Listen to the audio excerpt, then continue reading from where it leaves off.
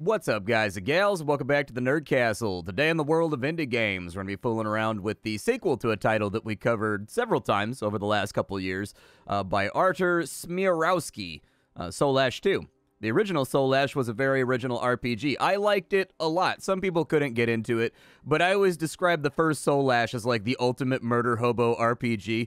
It effectively frees you of any of the constraints of things that you normally need to do in RPGs right at the beginning, and is one of the only RPGs ever made that encourages you to kill everyone, every quest giver, every blacksmith, because you're an evil overlord that's consuming souls to like rise up and become powerful and conquer the earth, and over time you effectively become like a god. Soulash 2 does not continue in those footsteps. So Soulash 2 is a much more structured survival RPG. The best thing that I know how to compare it to would probably be something along the lines of like Neo Scavenger, but medieval. Or I think the closer comparison that you could draw for it is something like the adventure mode for Dwarf Fortress. This is a game that's going to generate an entire world. That entire world is going to have like a history, like diplomacy in between nations and like states and stuff like that. And then in this game, you're not the hero. You're just some guy that exists inside that world. If you want to make a living and feed yourself by being a blacksmith, go be a blacksmith. If you want to go on adventures and slay wolves and solve problems for people, go do that. But ultimately, this is intended to be much more of kind of like a sandbox for you to fool around inside of and do whatever you want. So we're going to take a look at this demo here today for about 30 minutes, see if it's something you wanted to add to your wish list or otherwise pass on. If after watching this, you wanted to get the game for yourself, you can absolutely do that. I got a link for you down below in the description. And then, of course, on top of that, I also have a link down there to my Twitch stream and my Discord, just in case you wanted to hang out live. So the first thing we need to do if we want to jump on into this thing, I like that map right there. We need to create a world. We will name this world Ass Planet because that's a great name for it. And so now it's going to generate like 100 years worth of history, roads, trade lanes, things like that are going to happen. You can also make this take a lot longer, and so you can make a much more developed sort of like mature world. But we'll go with the default one for right now. Apparently we're 100 years into the progress of this society right now. Now let's go ahead and continue. There's 3 different modes you can play on. There's basically high fantasy, which is like softcore mode. This allows you to play like a normal life, like you would in any other game. You're the main character. So like when you die, you respawn. Your character doesn't age. You can't die from starvation or dehydration. It's basically like the gloves off or the gloves on mode. This is the normal mode right here, dark fantasy. This is permadeath, so this game is a roguelike. And so there's the permadeath right there. And then, of course, there is hardcore. So there you go. When you die, the entire world ends. So in this game, whenever your character dies, the world kind of like ages and becomes more mature so that you can live through the eons and whatnot. Kind of interesting stuff. I dig it. Let's go ahead and try to make our character here. There's a lot of character customization you can do. I don't feel like doing it, so I'm just going to kind of like wait until I find a character that kind of looks like what I want to look like. At the moment, there's 5 races inside of this demo. This is a pretty chunky demo for a developer. Honestly, I think they deserve kudos because this is a very, very generous demo. There's a lot of stuff to do inside of this demo. Like, you can tell the game is early on, but they basically give you access to like all of it. And as new skills come out, they just add new skills to the game and stuff like that too. And so it's a little bit wild in that regard. We'll go with this guy right here. He looks good enough to me. And then we will be a human. You get different stat bonuses and whatnot depending. You also actually have a different life cycle as well. Like elves live like 500 years. Dwarves live like 200 years. So technically, your playthrough lasts a lot longer if you play an elf or a dwarf without dying violently than it does if you play any of the lesser races. And so that's kind of interesting. And we also get to pick some skills. And so there's everything from just like generic adventuring, which is like finding your way around and doing kind of like relic checks, athletics for like running and stuff like that, different fighting styles, different crafting styles. Not everything is in the game yet, but it will be at some point, and they've been slowly releasing new skills as the demo gets a little bit deeper and wider. For right now, I think I'd like to go for mace fighting. I think I'd like to go for armor smithing. And I think I would like to go for, let's call it protection. We'll be kind of like a fighty guy, I guess. We can pick up these skills whenever we want. I mean, I guess technically we could drop that and pick up pyromancy. But there's only like I think there's like only pyromancy in the game. I think they recently added thievery and like tailoring or something like that. Like one of the recent patches added a couple of trade skills. So anyways, we get to pick gear from these right-hand columns. I'll take the bracer and I'll take the spiked club because it's way better than the hammer. And so we've got a spiked club, we've got some bracers, and then I guess we'll go for a wooden shield, I suppose, and then we'll continue the game. Now, at the beginning of the game, you get to pick a society that you're a part of and also a family that you are a part of. If you're a part of a family, I'm not exactly sure how that affects everything. It seems to be an important mechanic. I don't know, like... I don't know exactly what it affects, but it does give you a family that you can, like, go to their house and, like, sleep in their kitchen and stuff like that. I've mostly just been playing anything that's like an orphan, and so I haven't really been worrying about it too much. There's Hillron.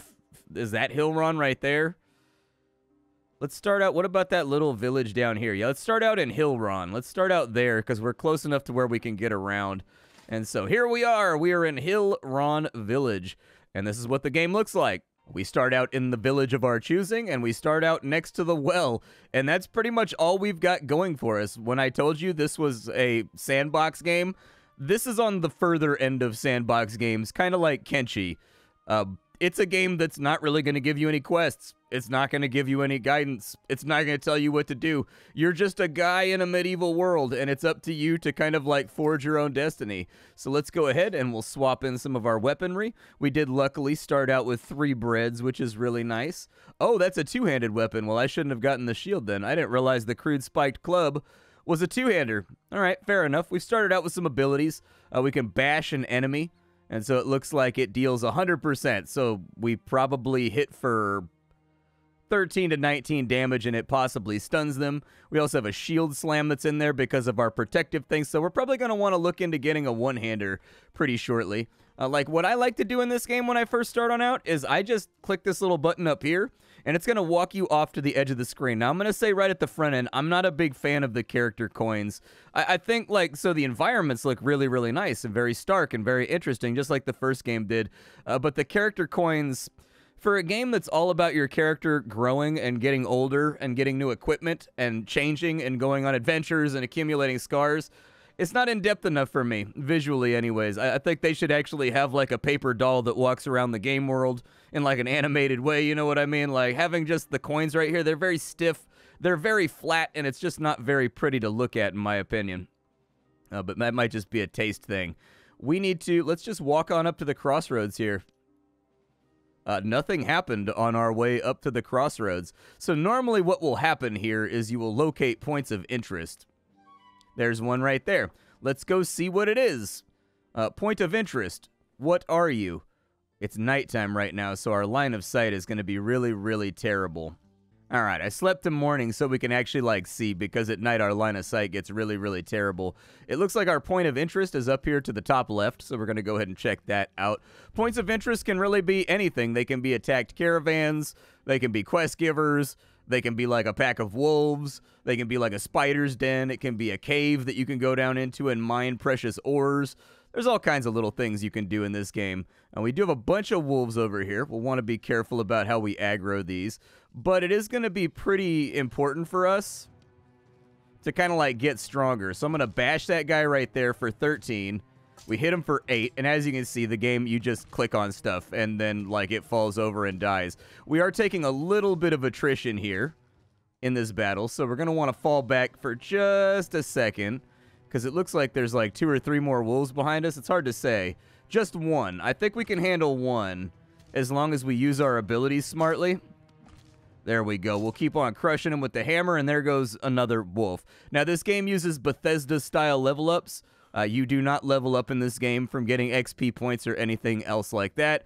You only get XP in this game from doing the activity. So if I hit a guy in the face with a mace, I get better at hitting guys in the face with a mace. It sounds like it's not that complicated, but you just got to bring it up because people care about this stuff. The progression mechanisms matter inside titles like this. Top left-hand corner, you've got a number of meters. If you've ever played the first Soulash game, you will be familiar with them, but I'll go through them real fast so that you know what's happening contextually on screen right now. So you've got your health, you've got your stamina. The orange portion is how tired you are. It only goes away from sleeping. We've got ourselves our hunger meter. Next to that is how much food we have inside of our inventory, so how many points worth of food we can fill back up on the meter. Same thing down here with water. There are multiple levels of dehydration and starvation. You don't die instantly when it gets down to 0. You don't start losing health or anything instantly when it gets down to 0. But you do get dehydration levels, and eventually your character will no longer be able to do things that he would normally be able to do, like fast travel and whatnot, if it gets too high. And then I assume at some point you probably die from it, but I've never gotten there myself personally. Let's keep crushing this wolf right here. And we didn't do too bad of a job. Now, the ultimate goal here is the game's got a little bit of Ubisoft syndrome going on. Really, the only thing to do in the demo as of right now is like craft stuff, build stuff, get stronger. And then from there, hit points of interest. And the points of interest are kind of like the points of interest you would expect from like a Ubisoft game. Like I said, you go there. There's usually like a chest or like a thing you need to investigate. You're probably going to need to fight a bunch of stuff before you can click on the investigatable thing. It will give you loot. You will get like adventuring experience or something, and then you will go on to your next adventure, kind of wandering around the hinterland. And that's kind of like the core gameplay loop for right now. It took me a minute to figure out like what the game was going for when I first got sent the demo, because I was kind of just like wandering around aimlessly, and I wasn't exactly sure what to do with myself. There's someone from the caravan that survived right here. His name is Manfield, and he's a 101-year-old human. You look great, man. You look fantastic. They came out of nowhere. Before anybody could do anything, we were under attack. I just want to go home now. You've unlocked the Manfield family in your knowledge screen. All right, I guess he doesn't have any particular things. Oh, I picked up a human arm. I thought it was a glove. It's a weapon, so I can beat a guy to death with somebody else's hand. Gotcha. Well, let's just throw that on the ground because it's a little tiny bit icky. If you want to know what something is, you can hold down shift, and it's going to put you into investigate mode, because sometimes the little sprites and whatnot, it can be kind of hard to figure it out. There's our treasure chest right there. That is ultimately our goal that we're going for. Let's hit it. We got a crude paralyzing dart, and we got a hag root, which appears to be some kind of magical ingredient. It has mystical properties. That's probably useful for crafting, would be my guess. Because a lot of the things that you craft in this game, they have like a magical augment slot when you do the crafting system, that it gives you strange effects and things on your weapons, sort of Diablo style. So if you wanted to get bonus dexterity on your battle hammer or whatever, you know, you have to figure out what root does that. Or if you wanted to have like fire damage or something, you would have to figure that out as well. For right now, I'm going to make my way to the edge of the map. We need to find some more adventures. We need to find some more things to do. If you're having trouble in this game getting started and figuring out what to do first, my suggestion is find a town that has a hunter, or find a town that has a tavern. If you go to a tavern and you go to a hunter, you can ask them about rumors, and those rumors will put little question marks all over your map, which will be like little points of interest that you can check out.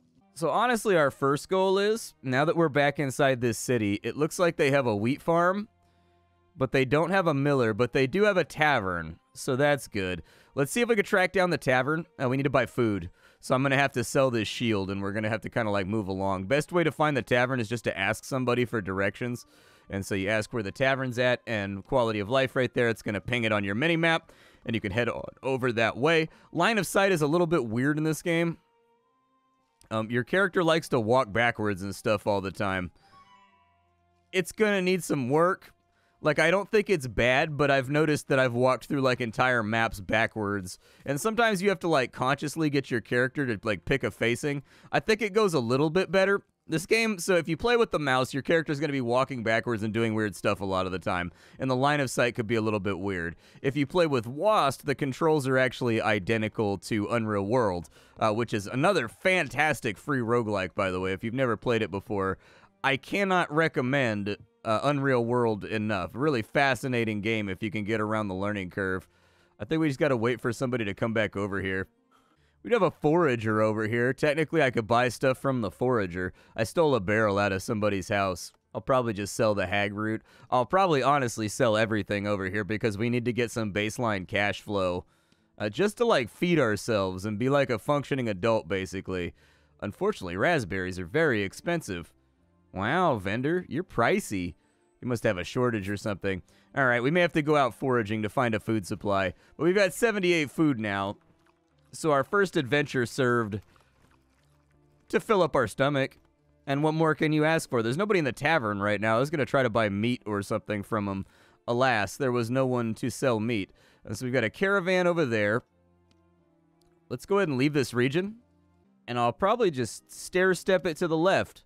We'll just, like, enter some regions, sleep till morning, and I'm going to forage up some food, I think. All right, well, in wandering, I was tremendously unsuccessful at foraging. I can't express to you how unsuccessful we were. I've been walking around for about 8 or 9 minutes now on different maps. Not a single bush to harvest, not a single thing to eat. But we got 4 blueberries right there, which is good. So that'll get rid of some of our hunger. I've also got a rabbit corpse inside of here that I would very much like to dissect. But unfortunately, at the beginning of the game, you don't start out with much. Hey, blueberries, dude. Hell yeah, let's get our blueberry. I see blueberry bushes everywhere. This actually fixes so many things for me. All right, we got 35 food, blueberries everywhere, dude. Nice. That's what I'm talking about. We found an owl folk village. In this game, you're going to find, like, folk that are not, like, humans or dwarves or anything else. You're mostly just going to murder them all. I don't really know what else to tell you. This game does retain a little bit of the murder hobo energy from the previous title, in that, like, everything that doesn't kind of look like a human is probably not a nice guy. Enemies drop all their loot in this game if they have loot, so there you go. He had some cloth rags on. It looks like he's got a little owl house over here, too. Oh, a little upstairs area as well. What you got going on? Oh, it's like a little owl tower. Oh, yeah. He's got like a little sleeping spot over here, too. So looks like he's got like a platform or like a balcony or something. I'm going to sleep in his bed for dominance.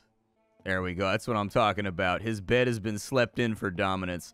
Let's head back down to the bottom floor and see what we got going on here. There's got to be a few more of them around. Sometimes line of sight will freak out like that right there. It's definitely very, very clear that they have not figured out line of sight entirely in this demo, because, like, there's an overhang right here, and yet when I'm standing on this side, the overhang is blocking my line of sight to the left, even though technically this is a vacuous space underneath, like, a balcony or, like, a bridge. You'll see stuff like that happen. The line of sight needs a lot of work, like I said. There's our treasure chest. We plunder. We got some hollow bone dust. It will put strength and intelligence on an item that we craft. Very nice. What we need to do in the early game, in all honesty, is we need to find a knife. So that's kind of like your first thing, is that it's kind of hard to get food until you have a knife. And then once you have a knife, you can butcher things much more easily, and you can just kind of like eat them on the spot and like cook them up over a campfire. There is a building menu in this game as well. For right now, I can only build a campfire, but there are other buildings and things that you can make. We've also got a crafting menu down here that you can take a look at. With my current knowledge, I can make a breastplate, I can make a helmet, I can make a buckler. These things do take realistic amounts of time to craft, by the way. I made a breastplate on a previous character last night when I was just fooling around with the game to get the basics down, and I think it took like 2 or 3 days of blacksmithing to get the breastplate done. I just had to like sit there forever. And while we're on the subject, how do skills work in this game? Well, skills, pretty simple actually. So with the skills menu, you have all of your skills in this list. Your skills level up through usage, and what I like about this game actually is that on each level you get something. So like for adventuring, you're going to learn how to make torches. You're going to learn how to find points of interest from taverns and innkeepers and hunters and whatnot. If you put in the initial 5 points, you just get these things by default, but hey, there you go. Now we got to level up I think we got to level up our adventuring a little bit more. Armor smithing, these little blue guys right here, those are stat points. If you come back over to your character sheet, you have stat points. And so, like, I could technically take that all the way up right there, and now I have 19 strength. Every 2 points you mouse over these, it'll tell you exactly what they do. I can carry more stuff. I'm better at mace fighting now. I've got way better accuracy. And so that's how the advancement of the game works. And I think if they can get like a solid density, of things inside the game, you know, as far as skills go, just keep developing this out, thinking of everything you could possibly be in medieval times and in a fantasy setting for a job, and just keep that going on down. This could be a game with some seriously like robust things that you could do. I've scavenged like what may be as close to a felony quantity of blueberries as you can possibly get, and now I'm going back on the road to adventure.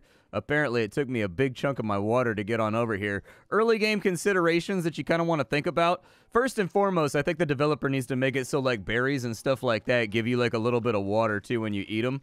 Because what I've found is with the characters that I make, you always want to start with a character that has a water skin. Otherwise, you're like supremely limited on how far you can make it into the wilderness while adventuring. Without running out of water and getting dehydrated. And so it makes sense if like, I mean, even if it was like one, like raspberries, berries, all that kind of stuff, just sort of added one water, even that would help out a little bit. But at the moment, foods don't seem to really give you water. There is only drinking from the river and drinking from the well, as far as I can tell. We found another owl folk village. Owl folk really taking it on the chin right now. Inside there, we've got dates, we've got bug shells, we've got scarab shells. So it looks like those are mostly for crafting. These guys are obviously not going to be super stoked about the fact that I just looted their community chest. But you know what? When I'm in town, the Monopoly game is always over, okay? We'll smack this guy over here. There we go. I should probably be looting these guys, too, and grabbing all the... It's not much, but I can sell it when I get back to town for something. I was hoping we would run into enemies that would drop a little bit better of loot. Grab that right there. We got a feather on that side. Pick that up. Any more owlmen around here that want to get busted up? Oh, cool. I've got a stat point. Nice. I got to rest for a couple turns and just get pummeled because I'm too sleepy to fight. There's a deer over there, too. I would kill for any of these owl folk to actually have like a knife or something on them. But early game considerations to think about. You want a tool.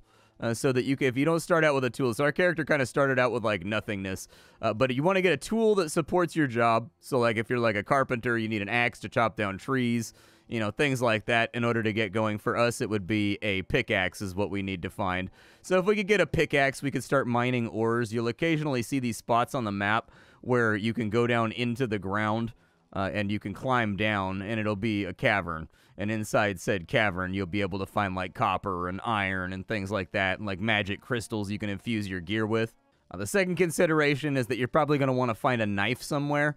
Anything that has the cutting designator. So different items have a thing called cutting on them, which means that you can use them to dissect bodies. So that when I kill deer or like I kill a rabbit like the one in my inventory, I can actually like butcher it and I can make that into like a usable resource and like sell the hides and whatnot. One of the reasons why it's going to be really slow going for like our character as an example is because we don't have any of those things and we don't have like a family to call on. And so we got to kind of like piece it all together ourselves. However, I do feel like in that situation, it does make for a much more interesting adventuring story, if nothing else. Wow, this area is really fertile with food.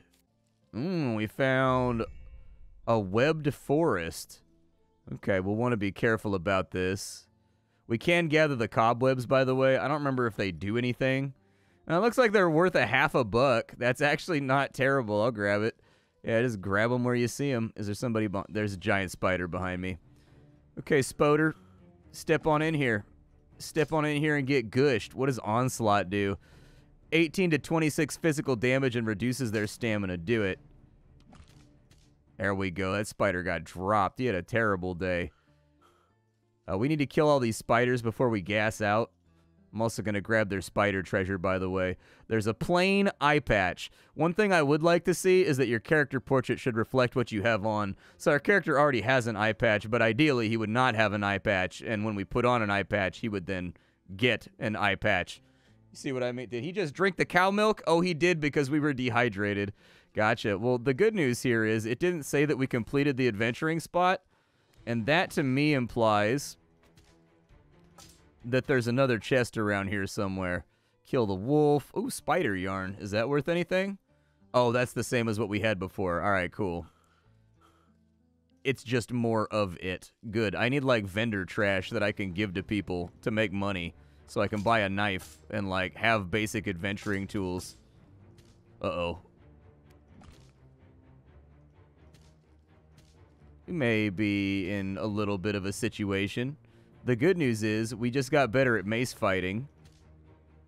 Who's hitting me? Oh, a wolf. I don't know why wolves and spiders are cohabitating here. Let's go ahead and evac real quick to the edges so that we can heal. And we'll grab some berries over here real fast. Honestly, I would say sleep. We're pretty beat up right now. All right, so now all healed up and rested up, we can head back into the fray, and I can kill off the rest of these spiders. Hopefully clear out the rest of the camp, find wherever the next treasure chest is, and make good use of that. Oh, God. Yeah, this is not great. There are more of them here than I like. I can't decide if this is a running type yeah, this is a running type situation. Let's run. Let's flee. I couldn't tell if this was like a heroism type situation or if this was like a run for your life type situation. Sometimes the two can kind of like blur together in unexpected ways. I've refilled my thirst, which is great, in this neighboring zone. We also got all our health back. So let me eat of the bounty of nature to get my meter back up, and we'll kind of like appraise.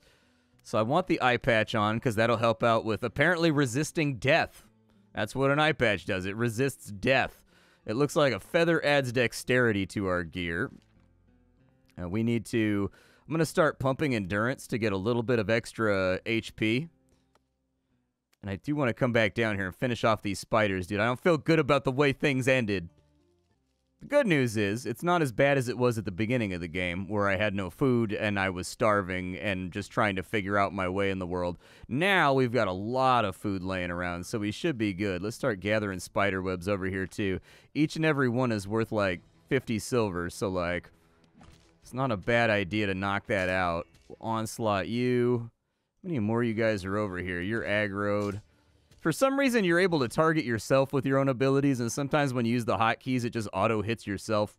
I don't know. Maybe I'm misperceiving what happens, but sometimes it feels like I'm hitting myself with my own ability. Alright, so I think we got them all. Now we just got to find this last treasure chest around here.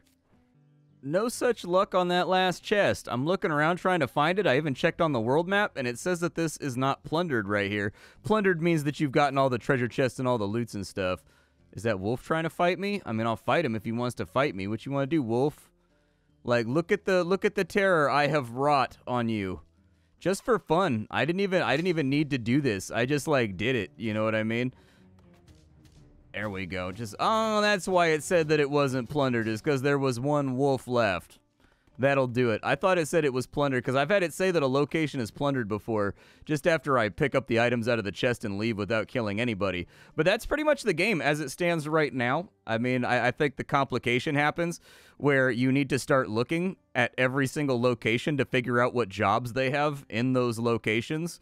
So, like, if you want to get a spear, you have to find a spear maker somewhere on the map. And so you got to click on all these little settlements and try to, like, find it. I would definitely think about adding filters over here. So if each of these would get brighter and dim on out, or get, like, a red X over the top of them, or a green circle around them, or, like, I guess just a red circle around them. If you could say, I need, you know, look for spear maker, and then click on it, and then all the places that don't have a spear maker get an X over them, and the ones that do have a circle around them, I think that would be a really nice feature for finding things in this game that would be helpful. But for our character, what we would be looking for is we would be looking for a tool maker. So they've got an archery barracks over there. These guys have hunters, so we could chat them up about where we could go. They have a bowyer. Okay. Over here, they have a tailor. Over here, they have a leather worker. They have a stonemason. They have a smelter. So that's good to know. We need to go over to that place if we want to smelt our ores, because we do have armor smithing skill. What is that? Dune throwers? Huh. Interesting. There's a tool maker. So we would have to go on a pretty... We would have to go on a pretty long trek to get over there, but I think it would be worth it, and we could make an order from the blacksmith to make us a knife or something that we can dissect bodies with. The other thing we'd want to do is go to a leather worker and get a water skin, or 2, or 3. That way we don't have to worry about our water quite as much while we're cross-countrying all over the place. But all in all, I like what I'm seeing here. I'm not a big fan of the coins that represent the characters and whatnot. It's a little lo-fi for me. But at the end of the day, I do play things like Unreal World, and that's honestly kind of the energy that I feel here. It feels kind of like somebody's making a medieval fantasy Unreal World meets something like Kenshi, where you are capable of like building homes in this game. You're capable of having, heirs and people that take over when your character ages and dies. From the places that we've seen them have, training, like it said there was some kind of spear thrower or something over there. It feels like you're going to have the ability at some point to like raise an army and possibly become some kind of like conqueror. Maybe you can go attack other locations and try to unify the realms and try to be the new king by force or something like that. It's kind of hard to speculate at the moment, but all in all, I liked what I played here today. I think it's going to be a little bit too unfocused and sandboxy for some people, for sure. Like the same group of people that hit Kenshi and like bounce off of it. This is kind of that sort of game where it's like a little bit esoteric. You've got to sink into the world a little bit. You've got to kind of just like do stuff and wander around because this game gives you no guidance at the beginning. You spawn in town and that's it. You just start wandering around. And so it took me a while to kind of like get the gist of what this game is trying to be. But honestly, I think there's a big gap in the world of indies, video games in general, for wide open, just kind of player agency Kenshi style sandboxes. And so I'm glad to see another one with kind of that idea in mind, a game about mostly foraging and subsisting and just being like a normal person, but you can do some pretty awesome stuff if you want to. My name is Splattercat. I sift through the pile to find what's worthwhile in the world of indie games every single day so that you don't have to. Today up on the chopping block, we were taking a look at Soulash. I'm gonna keep a weather eye on this one. I think I'm definitely interested to see where they go with it. I think it's a much more interesting game than the first game, since the first game was always constrained by being a murder hobo. But anyways, I'll catch y'all later. Thank you for stopping on by, and that's about all I got for you. Bye, folks.